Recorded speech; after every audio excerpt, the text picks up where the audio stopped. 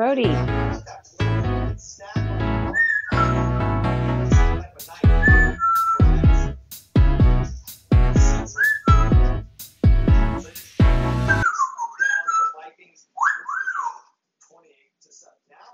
check in on our plays of the week. Our nominees for the Toyota Top Play.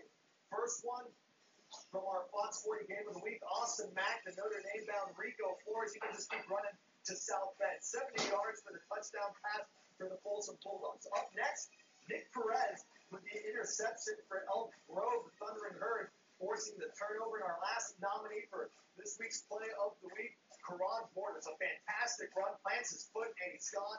With early 7-0 lead for the Antelope Titans. Make sure to head on over to fox40.com to vote on which of these plays you think is the best one, and that we will reveal who the winners on Monday.